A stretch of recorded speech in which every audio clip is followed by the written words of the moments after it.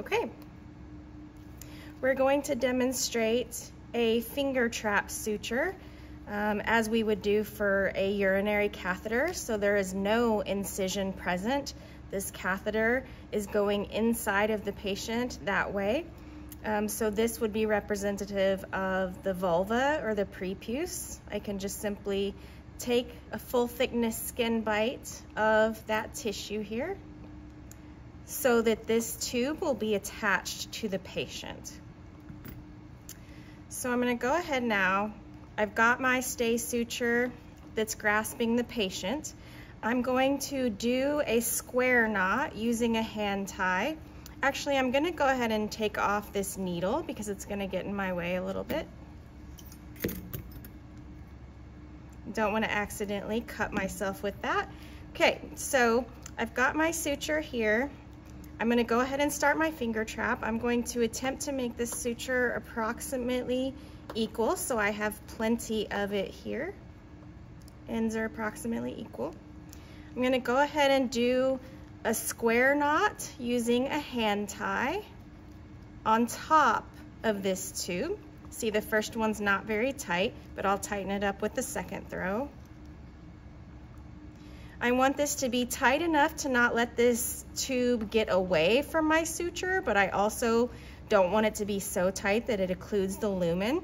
So now I'm going to go underneath my tube and I'm going to make an X. I'm going to cross over. See how I have an X here? And then I can go back on top of the tube and do another hand tie, another full square knot.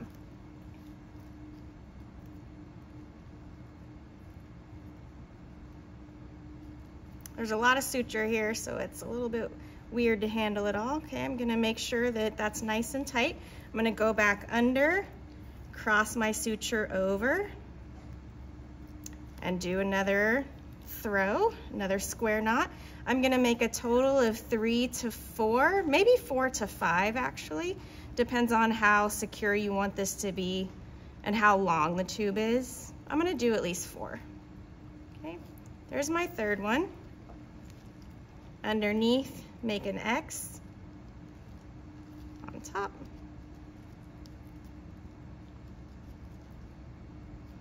I want to space these pretty evenly. I don't want to get them too close together or too far apart. I'd like for each knot to be approximately equal. Oops. Okay, I'm going to do one more. And I have an assistant helping me, moving the tube back and forth. That kind of expedites things. It makes it a lot easier to handle this tube. And when I'm finished, now that I'm on my 4th square knot here, 4th throw, I'm gonna go ahead and put another square knot on top of this so that it's extra strong.